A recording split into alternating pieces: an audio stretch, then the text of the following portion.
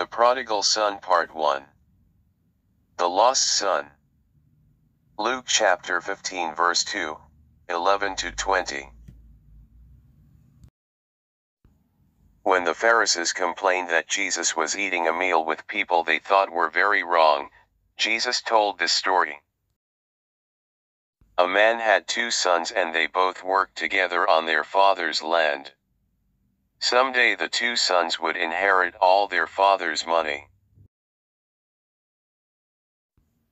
One day the youngest son said, "Father, give me the money I will inherit when you die. I want to see the world and have a good time, now."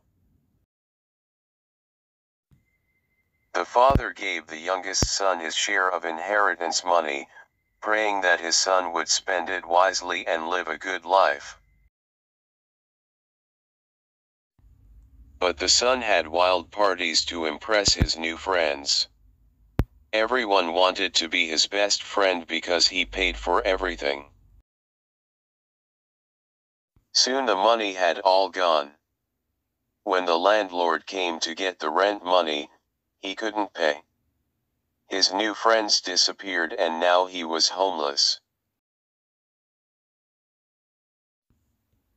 There was a famine in the land and the young son was all alone and hungry.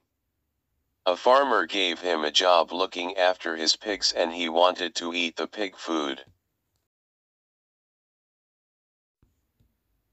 "My father feeds his servants well," he thought. "I will go home and be his servant."